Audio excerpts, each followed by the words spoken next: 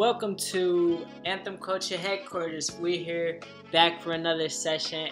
Culture news today. A lot of information, a lot of news happening up on the site. It's been a lot of new developments.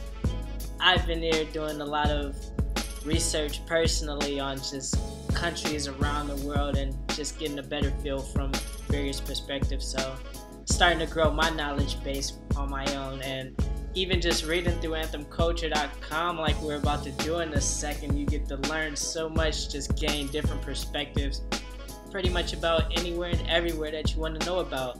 So let's get into it, and make sure you actually leave a comment. Let me know a country you want to hear about, and I'll be sure to put some news up on the site and share with you guys as well. So without further ado, anthemculture.com.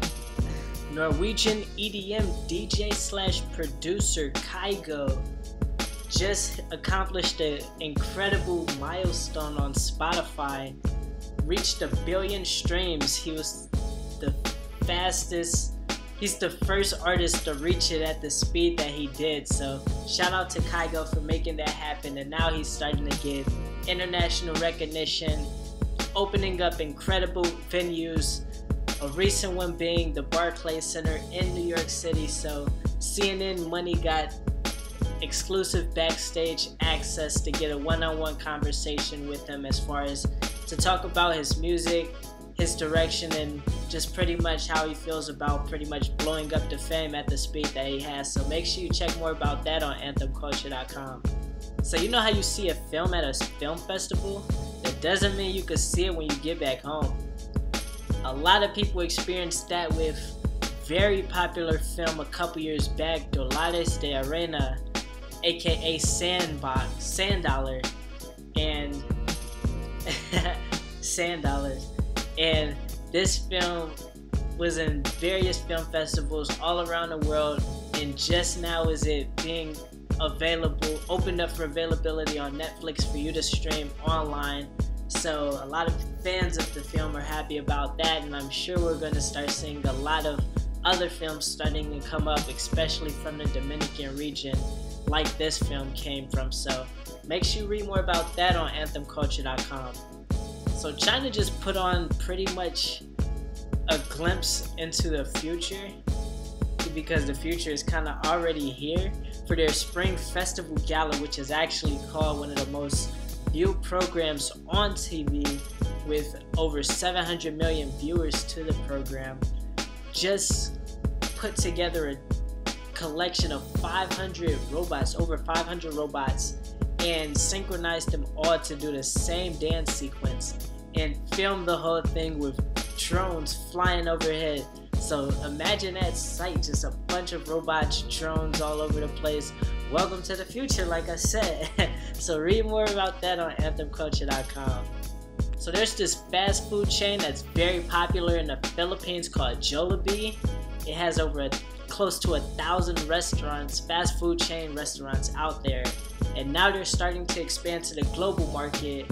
Currently have just over 100, and starting to see some slow increases, pretty much because the world isn't familiar with Philippine food.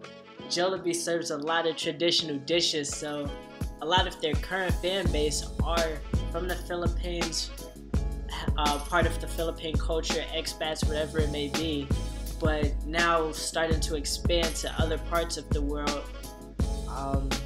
They have to somehow educate the world, let the world taste the Philippine food so we could become fans of Jollibee. So maybe they should hit up anthemculture.com. If you know somebody at Jollibee, tell them to reach out, info@anthemculture.com, or tell them to leave a comment. But check more about that on anthemculture.com. So there's this dance company, incredible dance company called Malpaso Dance Company out of Cuba, that's touring the US for the first time.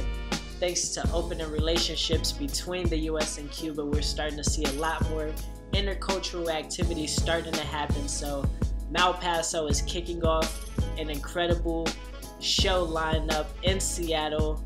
It's going to feature live music from Grammy Award winners, and also they're popularized because of their sort of style of dance and just storyline embodying the overall lifestyle of Cuba and what you would expect whenever you go out to Cuba. So make sure you read more about that and check them out on anthemculture.com. So make sure you subscribe to this channel so you can get all of these culture news todays right when they drop. Make sure you subscribe to the newsletter to get some exclusive content.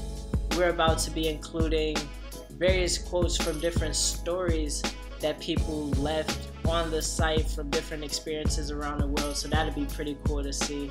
So look out for that. Make sure you keep checking back. More news, more information, more culture, everything, merchandise, music, online information news. We got it covered. It's an entire lifestyle, you know. So make sure you continue to check out anthemculture.com. Shout out to all the culture heads. Appreciate culture.